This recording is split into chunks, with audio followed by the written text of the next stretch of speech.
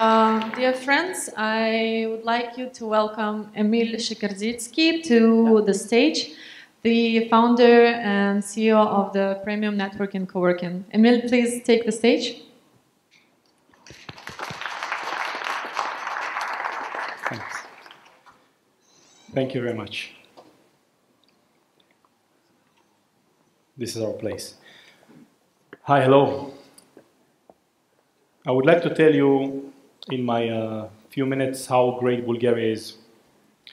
As investor, as Israeli startupist, as a foreigner here in Bulgaria who moved his life to here, Bulgaria is a pure heaven. It's like a diamond that's hard to see the inside of it. Unfortunately, it seems that we, the foreigners living in Bulgaria, are almost the only ones, the minority, that looks through these pink, beautifying glasses at Bulgaria, especially at these times. But truly, it's beautiful. Remember my words. We have built here, me and my partners from Israel and from Bulgaria, a co-working network. Yes, it's a real estate company, by definition, in front of the bank, in the papers. It's a real estate company built from crypto, by crypto, and dedicated entirely to blockchain. From the very first beginning, we dedicated the spaces to developers, startups, and supportive to them, accountants, lawyers, marketers. But it's not the real business. Actually, this is the first time, April, that we turned profitable. Just very slight profit, but still above the water. Yesterday, in our pre-party, one of the guys I added to the presentation, Maximilian, told me something interesting that I felt that I must share with you. He told me that in Hong Kong, a co-working network of few places, less than both of your hands, were both bought for $400 million. Just few co-workings by a big player. Do you think they bought the real estate? Maybe, as a backup.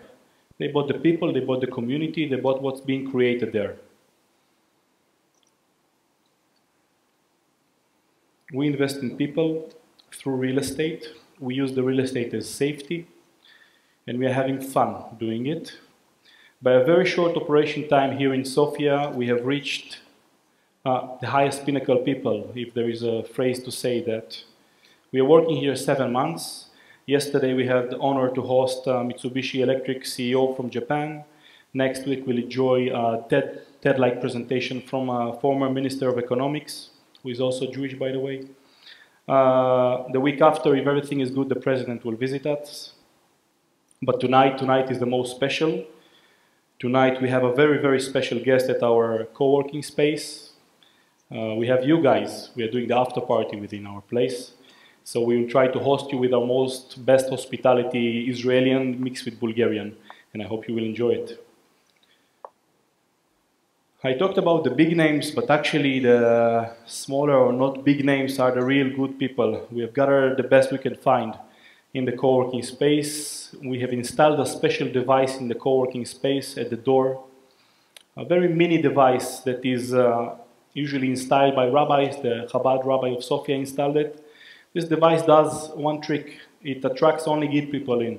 Some call it mezuzah, some call it karma. It does not matter actually, as long as you believe it works, and it works. We invested in people and we did well. I see it every single day, every single meetup, every single gathering that they do. EOS, Solidity, Ethereum, Tron, the Bulgarian Eternity, Hyperledger.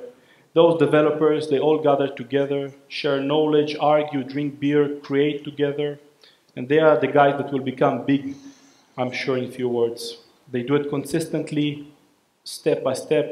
We are reaching about 50 meetups already of one single group. And I'm sure something good will come, and we all hear about them, and we know about them, and Bulgaria's face will be changed from the smaller people. Remember my words. One final story from my side. It's a very nice story.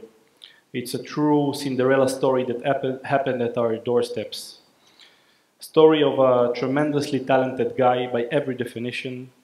A guy who became famous by doing good things for our planet. His daughter suffers from autism, and educational systems are hard in Bulgaria for this type. Even after all he did, after he invested in his entire life, succeeding, becoming famous, building his name, building his brand in Bulgaria. Even he decided to leave Bulgaria and immigrate.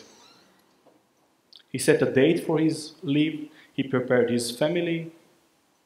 He also started a video, a movie, documenting his move out of Bulgaria, even sharing it and making other people see that it's not that bad. Even he gave up.